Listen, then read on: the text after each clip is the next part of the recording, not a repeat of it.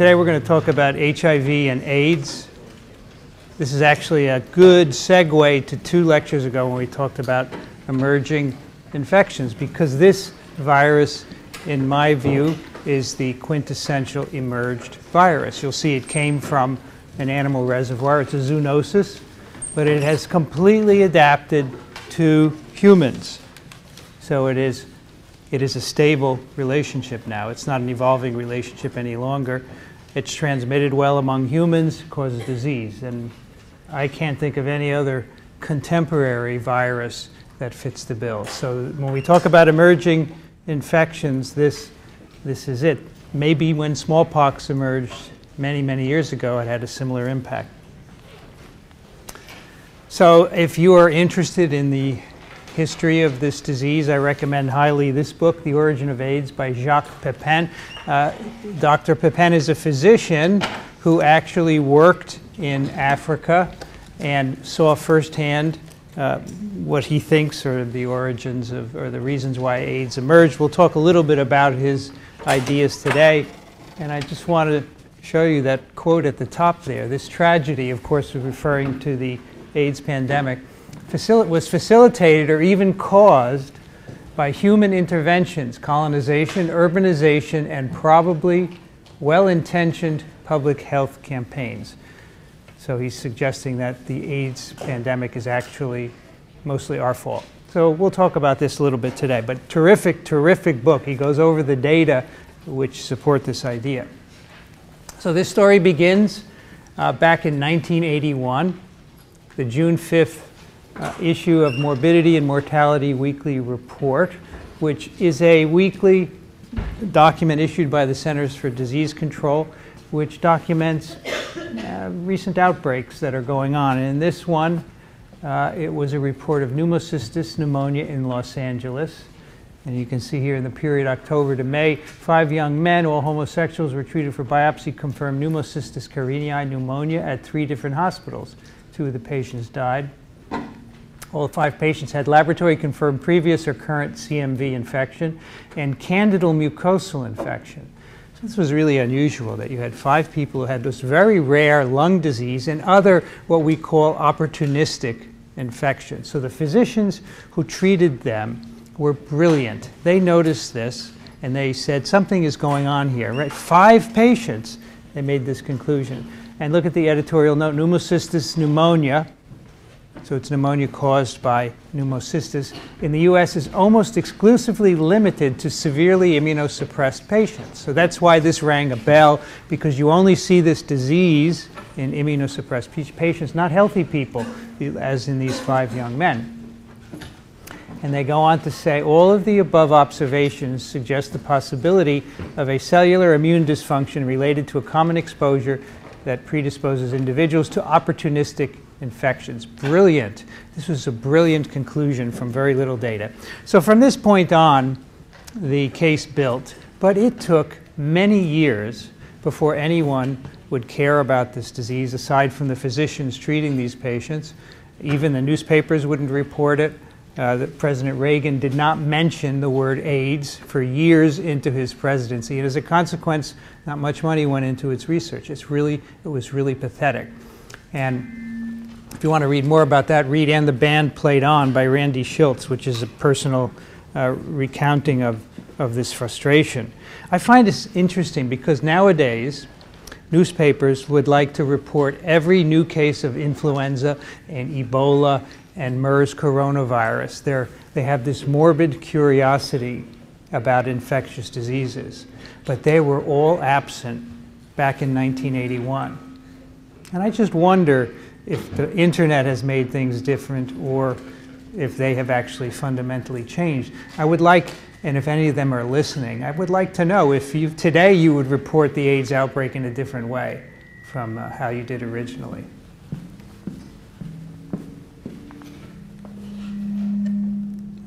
Okay.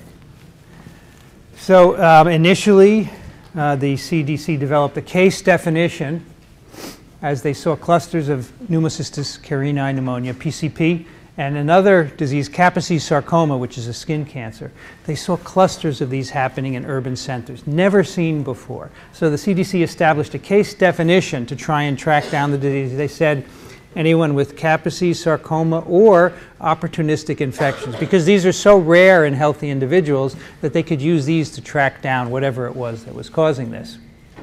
In 1982, a year later, they called the disease AIDS, but until then it was called GRID, gay-related immunodeficiency, because people thought that this was exclusively a gay disease, and this is one of the reasons why many people didn't pay attention to it.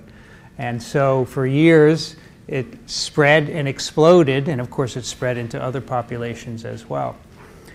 It was eventually found to be transmitted, for example, at birth from infected mothers to the children, and also heterosexually. But again, this bias for years, the name GRID alone really inhibited progress.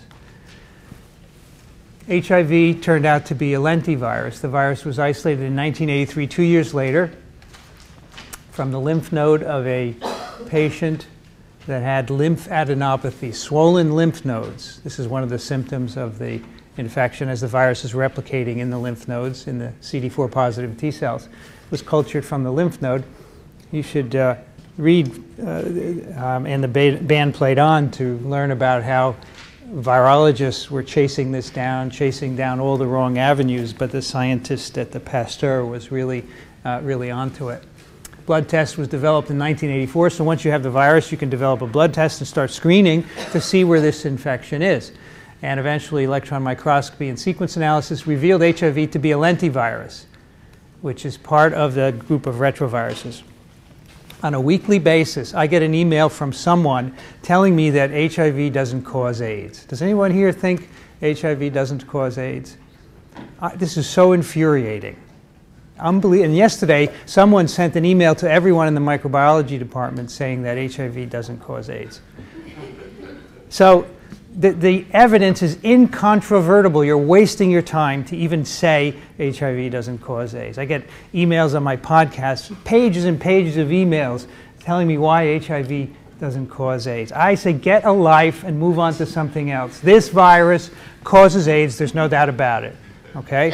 And you go out there into the world and spread this information to people who are not believing. They're a minority, obviously, but they're out there and they're wasting everyone's time. So HIV is a lentivirus. Here is how it fits in the retrovirus family. So it's a member of the Retroviridae, these viruses that have reverse transcription. Here it is down here, lentiviruses, HIV-1. There's also HIV-2, as you will see. And some of the other retroviruses we've talked about in this course are part of these other classifications. We've mentioned the HTLV, human T-cell leukemia viruses as well. So this is a distinct family. And in fact, lentiviruses were known long before HIV was discovered. This is what the virus looks like on the top. It's a typical retrovirus, has an envelope with glycoproteins in it. Inside is a capsid with a plus-stranded RNA, 2 copies of it, and reverse transcriptase and integrase and so forth, the RNase-H, protease, all in the particle. The capsid of lentis is a little unusual. It's kind of cone-shaped, as you can see here, not spherical. This is what we call a retrovirus with a complex genome. It doesn't just encode GAG, envelope, and polymerase. All right, it does encode those structural proteins, polymerase, reverse transcriptase, the envelope glycoprotein. But you can see it also encodes many, many other genes. It makes lots of alternatively spliced mRNAs that encode small proteins that do a variety of things. And we've talked about a few of them. One of these is an antagonist of ApoBec. It gets packaged into the virus particle and prevents ApoBec from deaminating the genome when it gets into a new cell. So many, many other proteins are encoded here. That's why we call them retroviruses with complex genomes. So these are a distinct group of retroviruses, these lentiviruses. HIV-1 and 2, as I said, fall into this classification. The HTLVs are a separate grouping among the retroviruses. We call those the lymphotropic viruses. But the lentis, as I mentioned, are not new. It took a while for us to realize that they were related to lentiviruses that had been previously isolated from, for example, equine infectious anemia virus is a lentivirus. that causes immunodeficiency of horses. There are also feline immunodeficiency viruses. And people working on these figured out instantly that this must be a virus that is immunosuppressing because the outbreak had all the characteristics of it.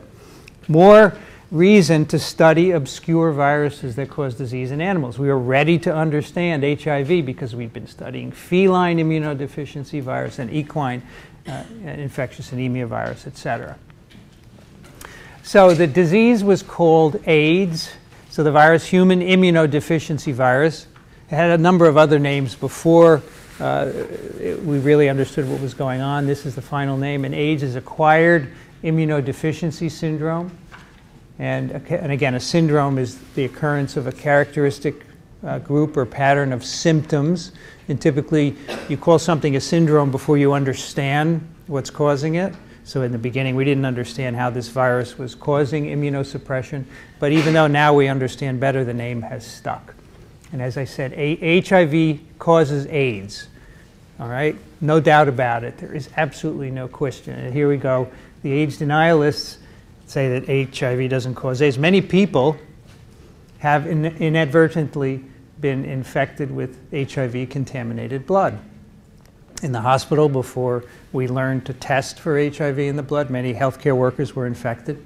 Hemophiliacs who require transfusion on a weekly or bi-weekly basis, they were mostly wiped out from the United States because they received blood from pooled donors, much of which came from Haiti. There was actually a businessman in Miami who had a business of collecting blood in Haiti, paying people small amounts of money, and then pooling it to make red blood cells for the hemophiliacs. It turned out these were full of HIV, so they were inoculated and they got disease. So there's just no question that Koch's postulates have been satisfied for this virus. Let me give you some numbers so you understand the impact of this infection on the US and the world. In the United States, it's killed over 600,000 people, which is more than all the combat-related deaths in the 20th century. Currently in the US, over 1 million people are infected. The problem is that about 25% of them don't know that they're infected. As you will see, initially you may not have symptoms of infection, and this is why the virus continues to spread, because these individuals will pass it on to others. 2011, there were 51,000 new infections in the US, 70% in men, 30% in women, and half of these new infections in people 25 years old and younger. So they're going to have their lives, if they get antiretroviral therapy, they will have their entire lives having this virus because we don't know how to get rid of it at the moment. I want to take you through a number of slides that I got from WHO to, again, make an impact on how serious this has been. So these are the latest numbers, 2012. Total number of people living globally with HIV infection, 35 million. These are the ranges because, of course, you can't actually count every individual. You have to make estimates. Adults, women, and children. Newly infected people globally in 2012, 2.3 million. And AIDS deaths in 2012, 1.6 million. 210,000 kids dying of AIDS, most of them getting it from their mother at birth. Adults and children living with HIV in 2012, 35 million, and this is the global distribution. You can see sub-Saharan Africa has the major burden. Every one of these slides, that will be where most of the infections occur. We have a lot in North America, Latin America, South and Southeast Asia has a lot, but sub-Saharan Africa is just unbelievably high. The number of adults and children newly infected with HIV, so where the new infections happen. So this is close to the number in North America I just gave you. But again, you see 1.6 million in sub-Saharan Africa, and they have the bulk of the new infections. There's substantial numbers elsewhere, of course, but that area is getting most of them. Estimated adult and child deaths from AIDS, again, 1.6 million. Sub-Saharan Africa, again, is bearing the brunt. Nothing really comes close except perhaps South and Southeast Asia in terms of deaths. Children less than 15 years old living with HIV, total of 3.3 million globally. Again, 2.9 million, and astounding numbers in sub-Saharan Africa, spreading really unchecked. And many other countries are doing very well, comparatively speaking. And the number of children less than 15 newly infected in 2012. North America less than 200, so we can manage it quite well by diagnosis here. But sub-Saharan Africa, where healthcare is difficult to come by, 230,000. So you can see sub-Saharan Africa is really suffering the most. Estimated child deaths, 210,000 globally. Again, sub-Saharan Africa, 190,000. Most of them are here. The other countries, very few. So in 2012, 6,300 new infections a day, 95% in lower middle-income countries, 700 in young kids, and the rest in adults. And among these adults, 47% are women, and 39% are in 15 to 24 years of age. The HIV infections, despite these high numbers, they actually peaked back in the 90s. The blue are the new HIV infections globally. These are the numbers here, and then they're slowly declining, but they're still quite high. And these are the deaths. The deaths lag behind the peak of infections. So they peaked a bit later, about 10 years later, and now they're going down as well. But there's still substantial numbers, of course. As you heard when we talked about antiretrovirals, you can control AIDS with a triple combination of drugs. This is a pill called a tripla. Look, it has 1, 2, 3 on it. Isn't that clever? It has 3 different antivirals in it. You can see them here on the label. And this can control infection pretty well. But again, it costs money, and only countries that can afford it can use it. Now, this is changing as Bill Gates and others contribute money to buying this drug and bringing it to countries where there isn't money to afford it. So this is a graph of the number of people receiving this triple antiretroviral therapy in low and middle income countries. You can see back in 2003, the numbers were pathetically low, despite having millions of cases in these countries, very little distribution of antiretrovirals. So to now in 2012, you can see the African region, which has most of the cases, is doing quite well. So over 9 million people receiving antiretrovirals. But of course, that is not everyone. Here is a graph showing the number of people eligible for antiretrovirals in low and middle income countries as of 2012. So 2010, you can see the blue is on antiretrovirals and the red is eligible for. So 2013, again, this is the distribution. So you see that there are many people who are yet not receiving them, but if we could get it to everyone, we could really bring down virus levels in the blood, and you can really impact transmission as a consequence. Because if you have people continuing to live their lives as usual, transmitting the virus, that would be interrupted if you gave them antiretroviral therapy. Nevertheless, even though we have these great antiretrovirals, they're not perfect, because you can't clear the virus from an infected individual. You can give them antiretrovirals. You can bring the plasma viral loads very low. They will feel pretty good. Their immune function will return, but the virus is still there. If they stop taking antiretrovirals, the virus will shoot back up within a few weeks. There's no vaccine, of course, so we can't stop new infections, and people are working hard on that.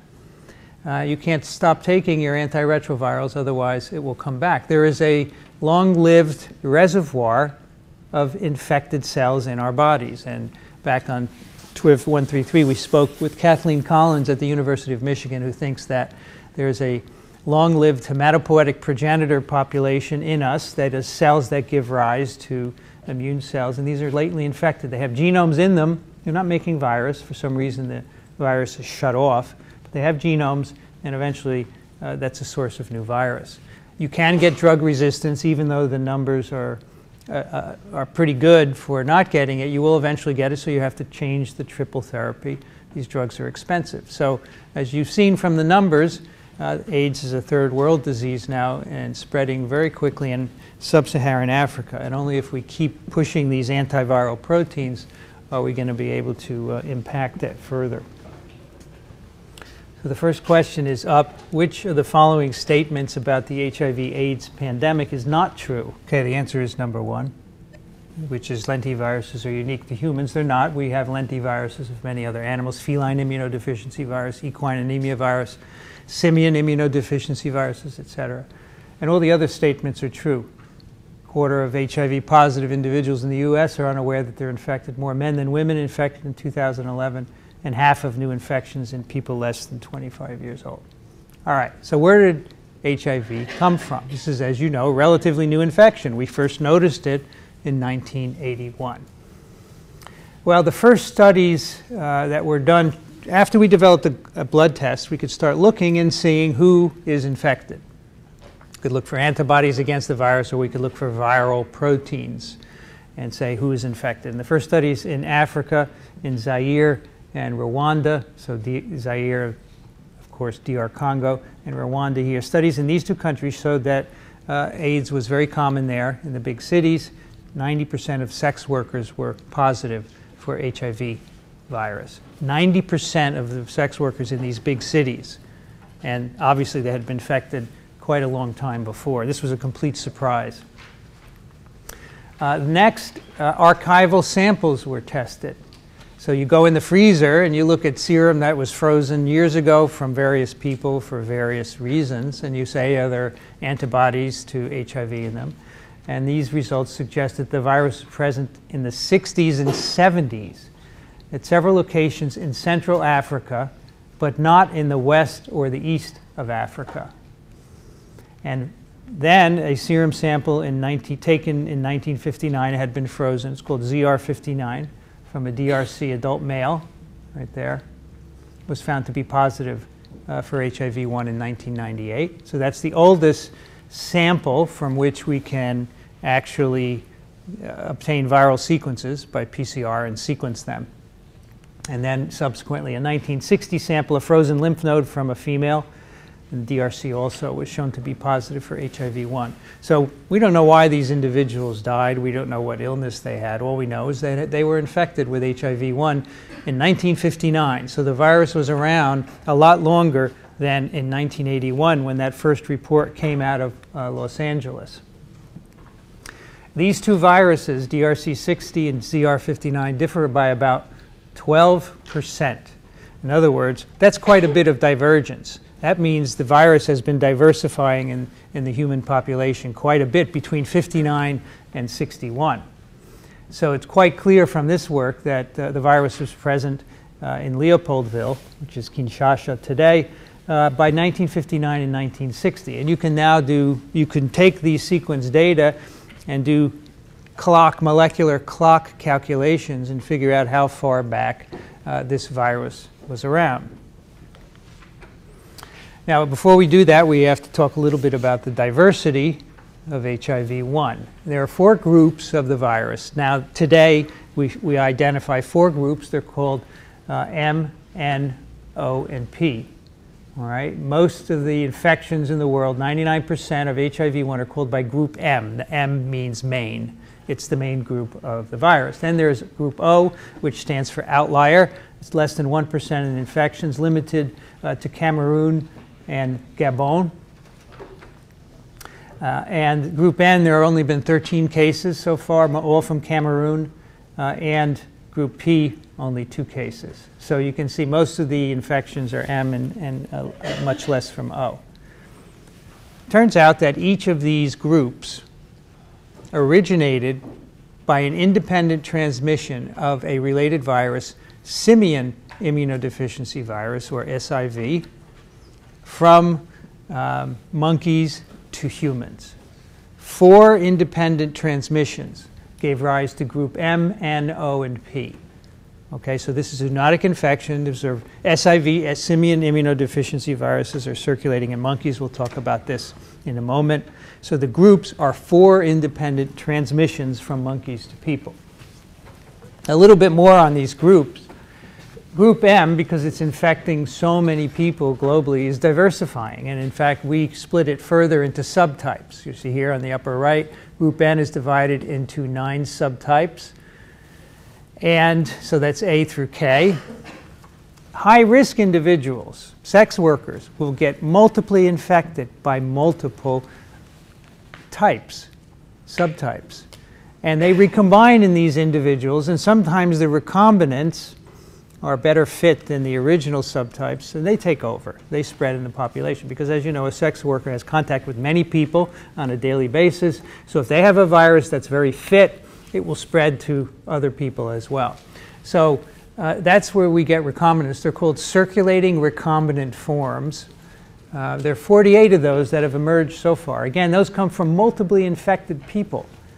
You get infected at one point, and then a month later you get another virus, and you get another one. You get all these multiplying in you, and they can make recombinant genomes.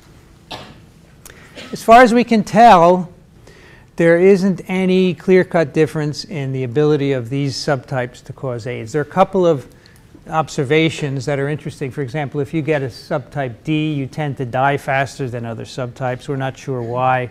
The shedding of subtype C in the female genital tract is higher than the other subtypes, and this might lead to female-to-male transmission, which is somewhat rare, and this is spread extensively in Africa. Nevertheless, we just think that these different subtypes exist because they're all fit, and it all depends on where someone introduces it. If someone goes to a sex worker in one place and picks it up, then travels home, they introduce that subtype there, and then it spreads in the population. Yes? So the different groups arose because of different transmission events, and the CRFs arose because of the recombination. But why did the different subtypes arise? So the subtypes arise because the original group M, for example, is infecting so many people that it's diversifying. The virus makes a lot of mutations, and these are all consistent with virus replication, so it diversifies. It's a measure of how long it's been infecting people and how many people. You see the same with influenza viruses and other viruses that spread as well.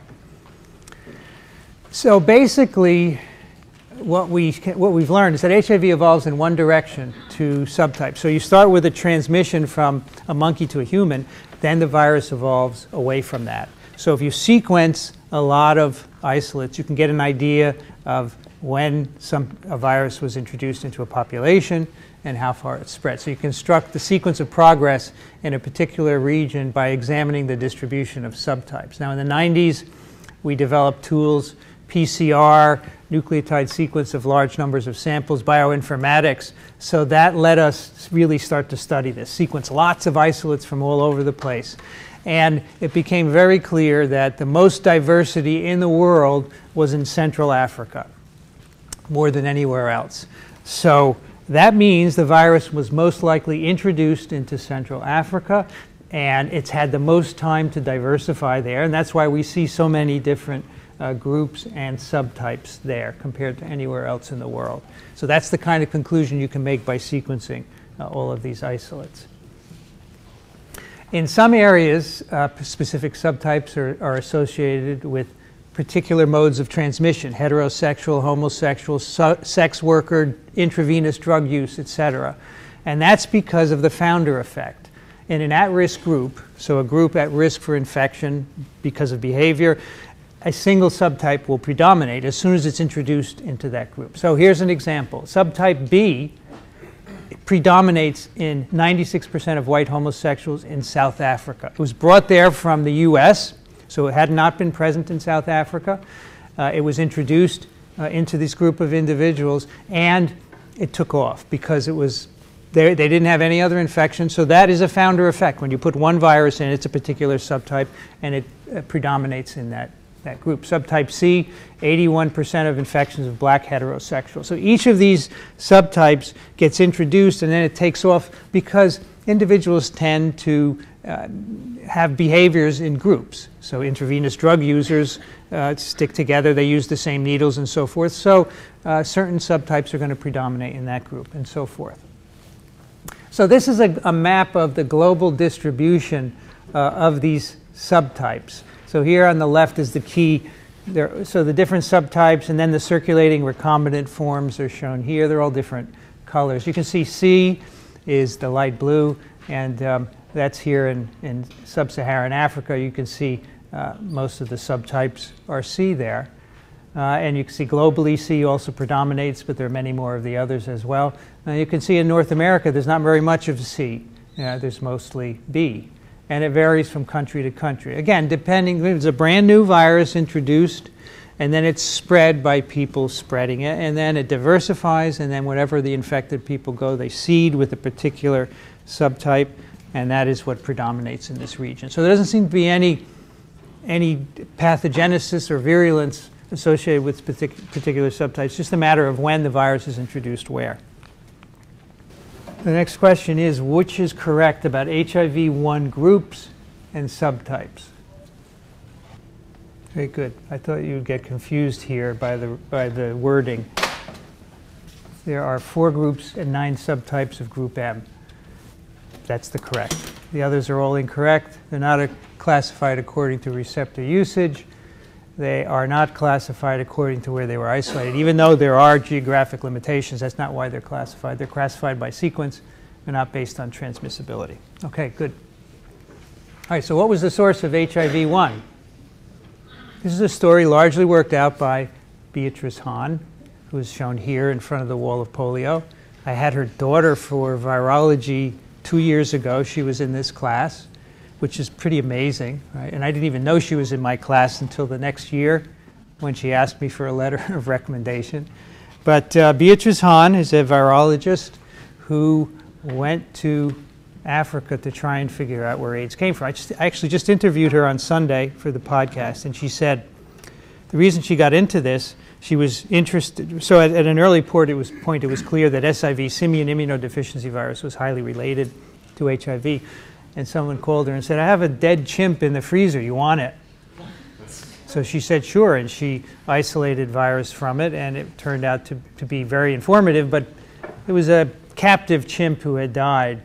And someone said, you really need to go to Africa and collect virus from wild chimps.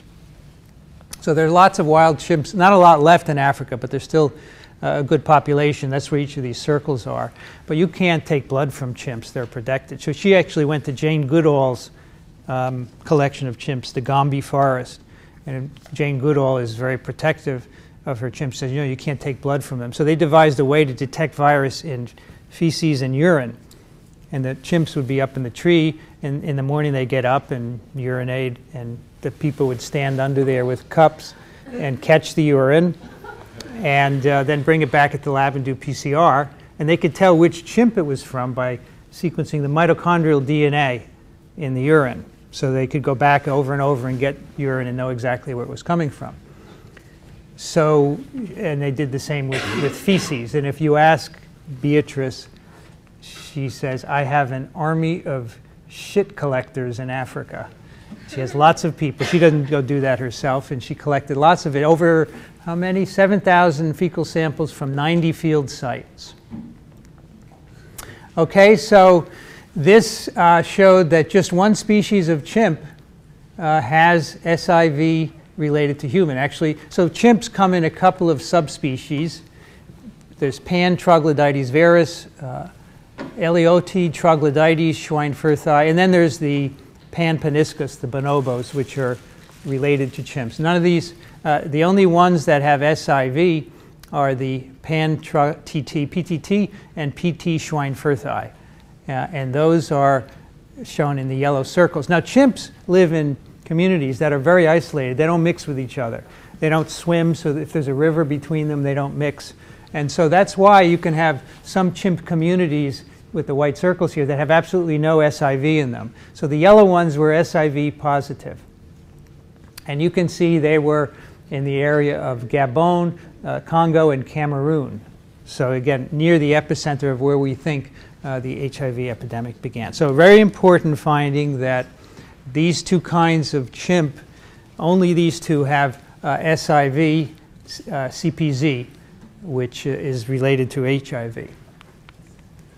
So SIV, CPZ, so there are simian immunodeficiency viruses in every primate and monkey species out there. And among chimps, it's transmitted by sexual intercourse. It's transmitted from mother to child during birth, and also when chimps fight and they get cut, so probably they can also transmit it that way as well. So this is a natural infection of shrimp. And this is the estimated transmission probability per coital act among chimps. I don't know how they figured that out. but it's pretty low, 0.008 to 0.0015. And as you will see later, it's similar to the rate in humans. That I could understand how they figured it out. As you'll see later, I'll show you the data. So this virus makes chimps sick. It immunosuppresses them.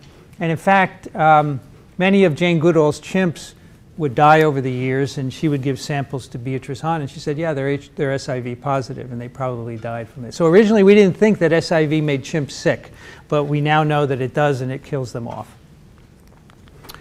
So where did chimps get this virus from? So this is the tree that Beatrice Hahn and many others have constructed to explain what has gone on. So there are many different old world monkeys, as you can see here, these little guys, Sykes monkeys, Pseudimangabes, Monas, redcap, mandrills, etc. Each of them have their own SIV, all right? They're shown here. So SIV, SYK is the SIV that infects Sykes monkey, and SIV, SMM, Pseudimangabes, etc., etc. In the old world monkeys, the virus is not pathogenic. Most of these monkeys are okay. But they pass it among themselves, and it's maintained in the population. Now, as you will see later, there's an HIV-2 that was discovered not too long after HIV-1. And that virus arose from the transfer of SIV Pseudimangabes right into people. And this happened in a certain place in Africa whose name will become evident in a moment, where people have Pseudimangabes as pets, and these tend to scratch people and transfer the virus. And in fact, I think there have been 8 separate individual independent transfers of SIV from Pseudimangabes into people. Fortunately, HIV-2 isn't very pathogenic. Now chimps, where did they get SIV CPZ? Well, they got it from monkeys. It's actually a recombinant virus. SIV-CPZ is a recombinant of the Mona and the red-capped Mangabe SIVs. How would chimps get virus from these guys? Well, chimps are mainly vegetarian, but now and then they will eat meat. They will kill these little monkeys and eat them. There's actually a photograph I just found of a chimp eating a monkey leg. So that's probably how the chimp got SIV originally. This probably happened just a few hundred years ago, so it's a pretty recent event. And that may be why the chimps are still made ill by this virus, because it hasn't quite adapted to them. So the chimps got SIV from the monkeys, and they probably got doubly infected, ate 2 different monkeys and made a recombinant. And then that virus was passed on to us. And that is the source of groups M and N. HIV-1 in people, a cross-species infection from chimpanzees to humans. Groups P and O, not too many of those, groups P and O came from a gorilla. Gorillas have SIV as well. It's called SIV-GOR. And gorillas, in turn, seem to have gotten it from chimps. We don't know how that happened, because we don't think gorillas eat chimps at all, but maybe they had an encounter at some point. But many gorillas are, in fact, infected with this virus. It makes them sick. And it's part of the reason for the decline in gorilla populations. So you can see 4 separate cross-species introductions giving rise to the M, N, O, and P subgroups, 2 from chimps and 2 from gorillas. And all of this happened at different times. It didn't all happen at the same time. So before we go on to explore this further, let me just explain phylogenetics. I don't believe we've shown any phylogenetic trees yet in this course. But here, I'm going to show you one now, and I'm going to explain to you what it is. I'm going to show you a phylogenetic tree where we're putting viruses on a tree according to their sequence. So these trees measure the distance between organisms and try to say which ones are related. And as you'll see, each division is called a node. And the common ancestor, a node is the common ancestor of a virus on the right, which doesn't mean that we have the ancestor, but we're predicting that. For example, 2 viruses had a common ancestor. So if you have a common ancestor, it will branch off and the sequences will evolve independently. And then all the way on the left, we assume to be the common ancestor of all the organisms of a tree. And to make these, you just compare the sequences of many isolates of organisms like SIVs and HIVs, and you arrange them in a tree. And you can do this for one gene of the virus, if that's all the sequence you have, but it's better if you have the whole genome and you do genes independently. So that's a phylogenetic tree, which phylogeny, of course, has existed for many years, but since now we have many, many sequences, we can do phylogenetics. So here's the phylogenetic tree for all of these chimp and gorilla SIVs, and also HIV in humans. So here are the M groups, for example, the N, the O, and the P. So basically we have sequences of all these genomes, and some of these are other SIV isolates as well. So here, for example, SIV-CPZ from PT Schweinfurthi. This is the kind of chimp which was not the origin of HIV. You can see that all of these Schweinfurthi SIV-CPZs are quite different from the HIVs, and they all have a common ancestor, presumably, along with all of these other viruses. So presumably some time ago there was one common ancestor of all these viruses. We don't have that, of course, it's just inferred. The only thing we have are contemporary isolates, and so we make predictions. The gorilla viruses are shown here. So you can see HIV-P clusters with the gorilla virus. Again, there was a common ancestor in gorillas and humans, and that is presumably the virus that we got. HIV-O is there as well, so O and P both came from gorillas. And then up here we have our PTT, pan-troglodytes, troglodytes, SIV-CPZ. And you can see that those viruses with all these funny names, those are the chimp viruses, they mix in very nicely with the human viruses. In particular, this branch here gave rise to the M and the M HIV. So again, two separate cross-species events, this one leading to HIV-M and this one leading to N. So this is some of the data which show us clearly that HIV-1 groups came from cross-species infections from chimps and from gorillas. So when did this happen? How did it happen? And how did it spread?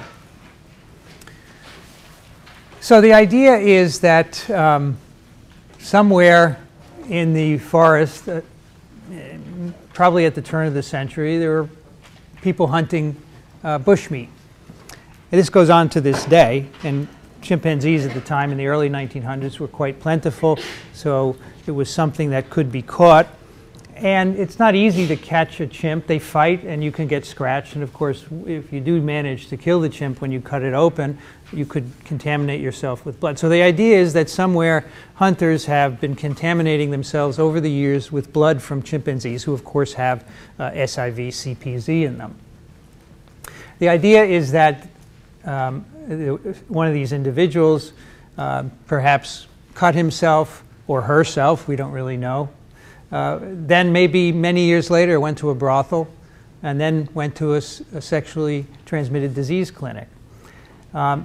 This area of Africa grew very quickly in the late 1800s and 1900s. These are populations of some of the big cities in this Central Africa here. You can see them shooting up exponentially. Leopoldville in particular was the most dynamic city. It was growing quickly, attracting traders. So this is a place where a hunter might have gone if he got tired of hunting or if he wanted to sell something. He would go to this big city, and that's a good venue to spread the disease. Now, visiting a brothel, of course, he would put the virus into the population that way. But that itself is probably not enough to get this global pandemic going. There was probably something else that was needed. And that's why the STD clinic is shown here. Because back then, so at about this time, Europe decided it needed to move into Africa and take over and bring health care and religion and all sorts of things to Africa, because the US was taken by the UK, right? So Europe turned to Africa to colonize it, and they brought in STD clinics. Of course, with the growing cities, you got prostitution and sex working growing, so STD clinics were put in place. And these people didn't have reusable syringes. They had to take glass syringes and boil them, and often they were too busy to do that. So probably if this person got some injection for what was thought to be some STD, that was picked up in a syringe and then given to someone else.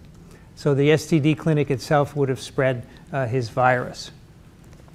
And of course the sex workers were very busy. in these areas as the cities grew, and that could have spread the infection as well. Now the Belgian Congo, of course this area was taken over by Belgium for many years. I mean, they just took land and everything from the local people. At some point in the early 60s, the Congolese said, we had enough of this, and they kicked the Belgians out. However, most of the doctors in the country were Belgians, so they were stuck without physicians. Haiti said, you know, we speak your language, we speak French, and we would be happy to send physicians to the Congo and help you and teach you how to treat diseases and so forth. So Haiti sent a bunch of physicians in who stayed and lived there for many years. Guess what they picked up and brought back to Haiti? They got infected with HIV, and they brought it back to Haiti, from where it probably spread to the US, because Haiti was a very popular vacationing place for people in the US. So that's what we think initiated this. Yes? So if the earliest confirmed case via serum, or the oldest infected sample is from 59, right? Then what evidence do we have that suggests that this all started in the early 1900s? So we can do molecular clock calculations. So you can take the evolutionary distance between the 59 and the 60 samples, and then 60 to the present. And you can calculate how much the virus is changing every year, and then you can back calculate and get an estimate for when it went into the population, and that's what's on here. So M and O are estimated to have come into people in the first 3 decades of the 20th century. And N and P are more recent, but since there's so few cases, we don't have enough information to be able to clock that out, okay? And so the idea is that these arose, let's say 1920. Kinshasa was growing at this time because of European colonization, the importing of workers and so forth, and the spread correlates with the growth of these colonial cities. So probably if the Europeans hadn't come in, and if these cities hadn't grown, and there weren't STDs and reusing needles, maybe this epidemic would never have happened. Because I think that there's good evidence that that amplified it in Africa, from which point it then spread to Europe and Haiti and the US and other places as well. Anyway, this is all pretty argued in that book, The Origin of AIDS, so if you want to know the details, check that out. So as I said, the idea is that SIV infected a hunter originally, bushmeat hunting. He got exposure to infected chimpanzee blood, and a number of calculations have been done, okay? In 1921, you can figure out how many people there were in this particular area and how many of them were hunters and how many chimps they would have caught. So the idea is that probably less than 10 people got infected with SIV-CPZ, but probably from only one did the virus spread and multiply. Just one. So all these millions of people that are infected today probably started with one person in the woods hunting a chimp. I just find this amazing and scary in a way that a virus could do this, but we shouldn't be surprised. I think these kinds of infections have happened before. I think they're happening today most likely because there's still bushmeat hunting, and none of them have spread. It's just this particular one. It was kind of a perfect storm of everything together. The growth of the cities, the STDs, the healthcare clinics, and so forth helped it to spread. But obviously, we keep our eye out for this now because there's always the potential that another virus might emerge, because these SIVs are all over and they could get into people again. So quite an interesting story. So I've already told you this, but European colonization was thought to be play a large role in the spread of HIV, establishment of large population centers. Europeans wanted to build railroads and bridges, so they took males from the countryside, moved them into cities. That led to large-scale prostitution. Healthcare introduction to keep these people healthy. Injections with non-sterile needles transmitted viruses. And there's very good evidence that this happened in Egypt at the turn of the 20th century. Treatments for schistosomiasis spread Hep C to millions of people via contaminated needles. So this was probably needed to amplify the virus on a large scale. The other virus that causes immunosuppression is HIV-2, first isolated in Guinea-Bissau over here on the west coast. And it's quite distant from HIV. Again, this is separate transmissions from sooty mangabe, and there are 8 distinct lineages, each from a separate infection. It is less virulent than HIV-1. Most of the infections don't progress to AIDS. It's less transmissible. It's no mother-to-infant spread. So it is a much less serious disease. But another example of cross-species transmissions, 8 of them. And again, in this case, probably because people keep these animals as pets. All right, our next one is pick something about SIV-CPZ, something that's correct. Number 3 was the source of HIV-1, of course. A couple of other answers. It is pathogenic in chimps. It is not just spread via sex. It's spread by mother to child in the chimps and also by fighting, by blood. Of course, HIV-2 came from sooty mangabes. So HIV transmission, let's talk a little bit about this. Now we'll talk a little bit about pathogenesis. It's not terribly infectious like measles. The R0 is 2 to 5. Measles is 15 to 20. That's the number of people that can be infected from a single infected person. It's not spread by respiratory aerosols. It's not spread by fecal-oral contamination. It's not spread by insect vectors. It is spread by contact, sex, or intravenous drugs, or at birth. And these are the modes of transmission in the US from 1981 to 2003.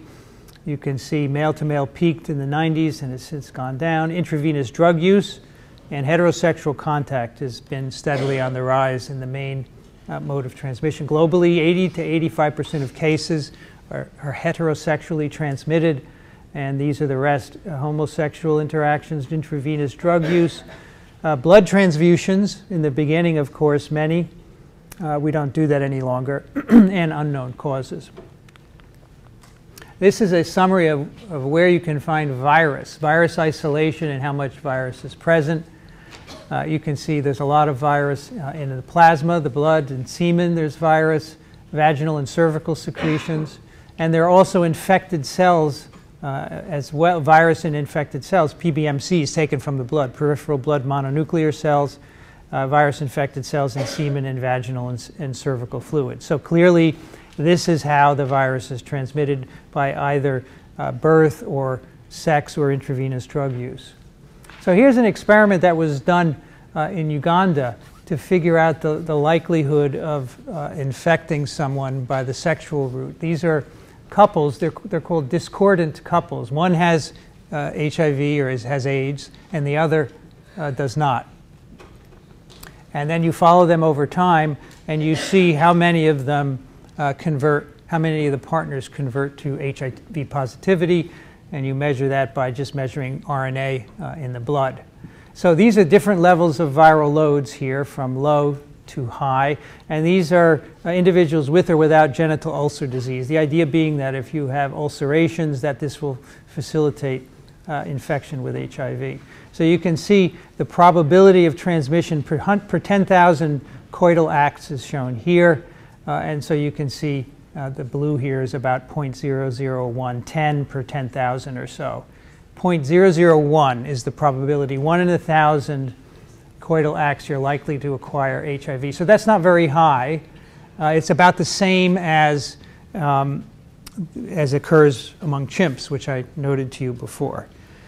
Now, someone last year after class remarked to me, "That's great, I'm going to tell all my friends," but it doesn't mean that you need to have sex 1,000 times to get AIDS, okay? It just means that it's a 1 in 1,000 likelihood. It could be that first time or the 10th or the 50th time.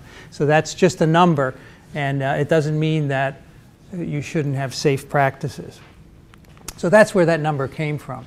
The virus is not very stable. Its infectivity is reduced by air drying, by heating, by bleach or alcohol, extremes of pH, but of course sexual transmission and intravenous drug use bypass all of this. So you can inactivate it on the surface, but that doesn't help if you inject the virus directly into your bloodstream. So it has evolved to transmit in a way that avoids the harsh environment.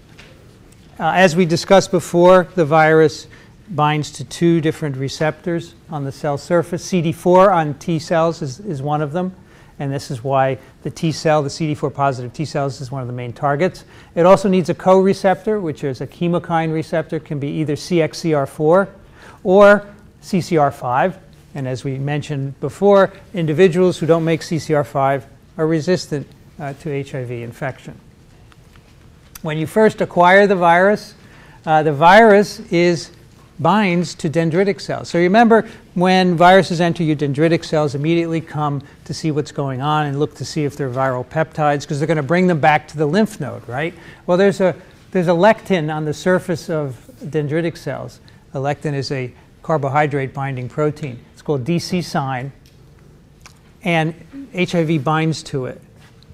So let's say you have a mucosal infection with HIV. The dendritic cells come by, HIV binds to them, and then the dendritic cells go to the lymph node, because that's what they normally do. And of course, the lymph node is full of CD4 positive T cells. So the virus is now exactly where it wants to be and can start replicating. It's a Trojan horse scheme, right? It's just so devious that the virus is, it's not replicating in the DCs, it's just attaching to the surface and taking a ride exactly to where it wants to go. So the virus is delivered to the lymph node, it replicates there, destroys the T cells. You get a lot of viremia as a result. Virus comes out of the lymph node. You're now highly infectious at this point.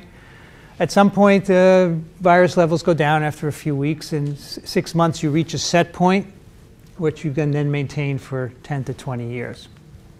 Primary HIV infection clinical characteristics. Many of the infections are symptomatic, but not all.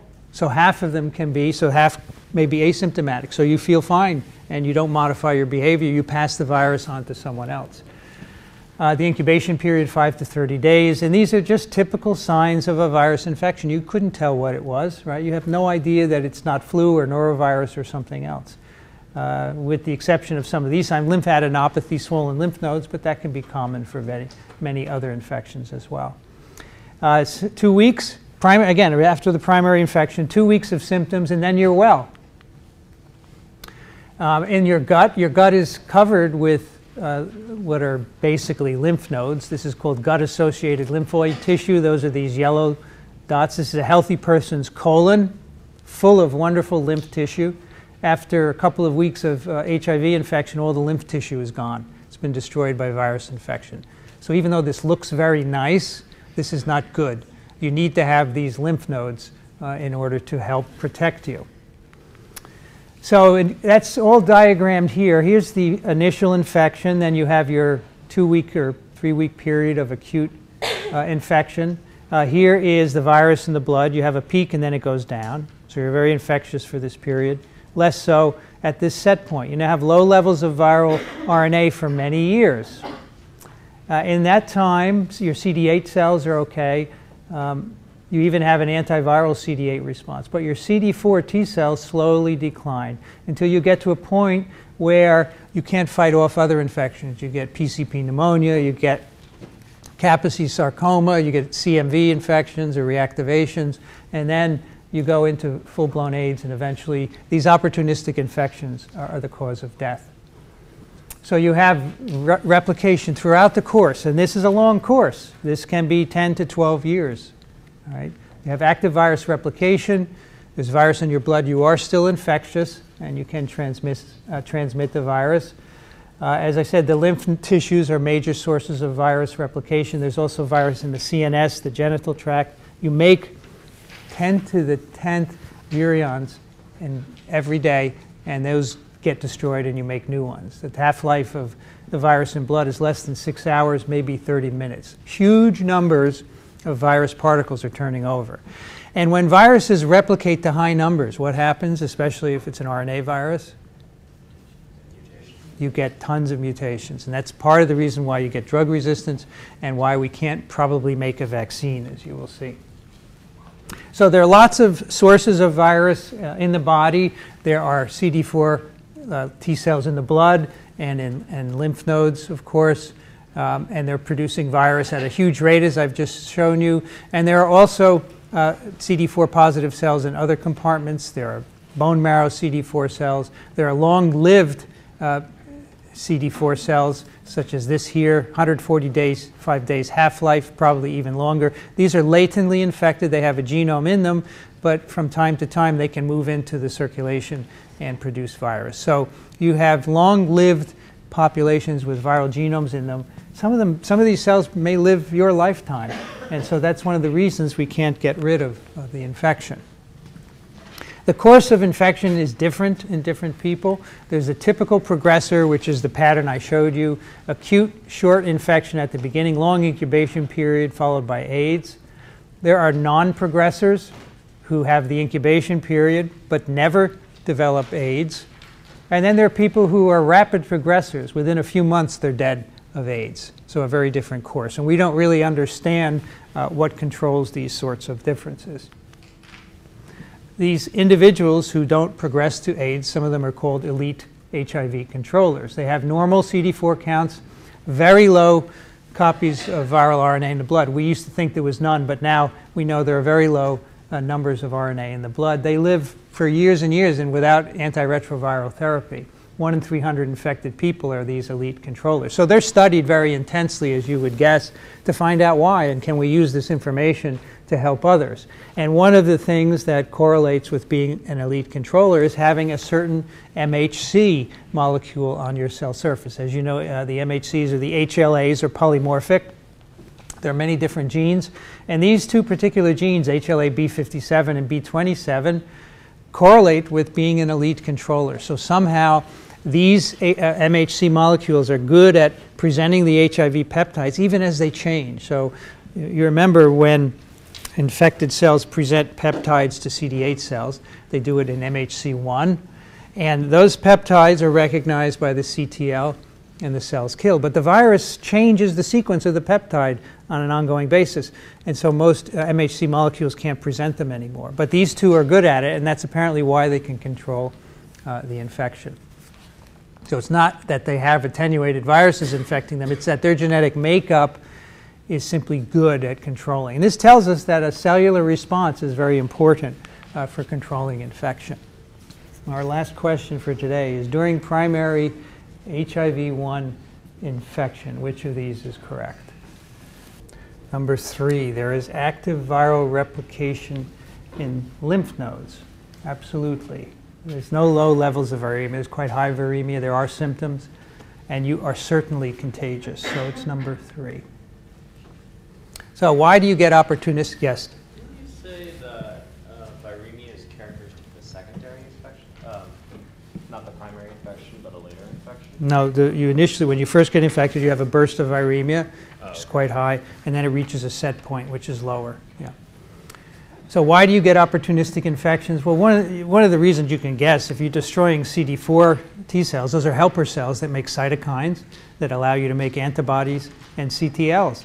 So that's part of it. But there are a whole host of other immune dysfunctions, and I don't want you to learn any of these, but just see that every immune cell population is affected, not just CD4 cells, but CD8s, dendritic cells, macrophages, monocytes, B cells, NK cells, all have problems as a result of this infection, and they're all having to do with altered cytokine production and so forth. So this explains why these individuals cannot fight off other infections. So AIDS is defined as a certain number of CD4 T cells per mil in the blood. You end up getting these kinds of opportunistic infections, protozoal, bacterial, fungal, which do not happen in healthy people. These are only in immunocompromised people, viral as well. The virus, of course, as you're making an immune response to the virus, your T cells are becoming activated, and the virus loves it. It replicates better in an activated T cell. So there's this cycle, this incessant cycle of virus replicating, T cells becoming activated, virus replicating even more.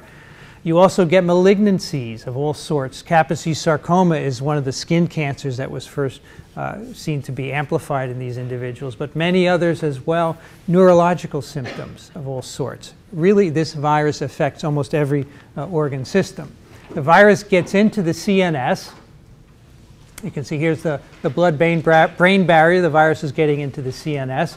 It can enter a number of cells in the CNS. In particular, it can get into microglia, macrophages. These cells then make a ton of different cytokines in the CNS, and they have toxic effects on neurons, for example. So a lot of the neurological symptoms of AIDS, neuro-AIDS as it's called, is due to the production of immune mediators in the brain when the virus gets in and interacts with these various cells. Cancers, HIV, it leads to an increase in malignancy. 40% of people with HIV have cancers of various sorts. This is because the immune system is being trashed, and the immune system is important for tumor surveillance, of course. But also, this relates to the immune activation. Your immune system is cranking out cytokines at huge levels. What do cytokines do? One of the things they do is cause cells to divide. And if you remember from the transformation lecture, when cells divide forever, that's a recipe for transformation and eventually oncogenesis. So that's what we think is happening. The virus infection is making cells divide as a consequence of these cytokines. Where's the rest here? So Kaposi's sarcoma is an old skin cancer described a long time ago. Before AIDS, mainly seen in older men in the Mediterranean area, probably immunosuppressed for some reason, because those are the only people that develop this skin cancer. It occurs in 20% of HIV-infected men, 2% of women, and transfusion recipients. And it's because you get an infection with another virus at the same time, human herpes virus 8, that causes the Kaposi's sarcoma. So HIV immunosuppresses you, so this infection with this herpes virus becomes more likely. So before HIV, this was very rare. It only occurred in immunosuppressed people. But then when HIV came on the scene, many more immunosuppressed people, and now whenever they got infected with HHV8, you would get this skin cancer. And that was one of the first signs that the CDC was using to pick up this infection. A couple of words about a vaccine. Can we make a vaccine? So here's a graph of viral load. You do make an immune response to the virus, but the virus persists. You make antibodies, you make T cells, and eventually the virus wins at the end. We do know that certain people who get super infected, like sex workers who get infected and then 5 years later get a different strain and so forth, each subsequent infection is less likely to occur. Okay, so there is some hope that an antibody response can be protective. But the problem is that the virus varies. You get infected by this initial virus. Let's call it the purple HIV. Within 2 weeks, you make purple antibodies. But by then, the virus has already changed. It's now an orange HIV. It's not neutralized by the purple antibodies. So you make another immune response. You now have a mixture of purple and orange antibodies, but now the virus has changed to blue. So this happens continuously, which is one of the reasons why we don't eliminate the virus when we make an immune response. There have been these very interesting broadly neutralizing antibodies identified in 20% of infected people. So they are antibodies that will neutralize blue and orange and purple strains. That's what we mean by broadly neutralizing. And they recognize conserved epitopes on the glycoprotein. So people are trying very hard now to make a vaccine that would elicit these kinds of antibodies. CTLs are also important for controlling HIV. I told you there is an early CTL response, and that actually correlates with lowered viremia. If you take CD8 CTLs out of SIV-infected monkeys, you get more disease. So for example, in an SIV-infected animal, CTL seems to be rising as the virus is declining. But if you remove CTLs, now the virus replicates to higher levels. So we have to make a vaccine that can somehow induce CD8 positive CTLs. The best vaccine trial, and there have been dozens of HIV vaccine trials, called RV144. And it is a regimen where the individuals were first injected with a canary pox vector containing 3 viral proteins. And then they were given a boost of a recombinant GP120 protein, so purified glycoprotein of the virus. And this was done in 16,000 adult volunteers in Thailand. They got 6 primes and 6 boosts. And this was 31.2% effective. And what that means, out of these 16,000 people, 51 people got AIDS in the vaccine group, and 74 got AIDS in the control group. Do you know how expensive it is to run a 16,000 person clinical trial? It is enormous, and to get, this is not a very good number, 30%. You want over 90% for a vaccine, of course. However, it's the first positive result. So it gives you something to follow up on. So let me end with this, which really summarizes. You start with a chimp infected with SIV, and somewhere around 1921 you have patient 0 who hunts this chimp and gets infected with virus. And then he or she passes it on to today, where we have 60 million infections and 25 million deaths. So I have great respect for all the people who have died of this disease and who are currently infected. But virologically, this is an astounding story. And this is really the quintessential emerging virus.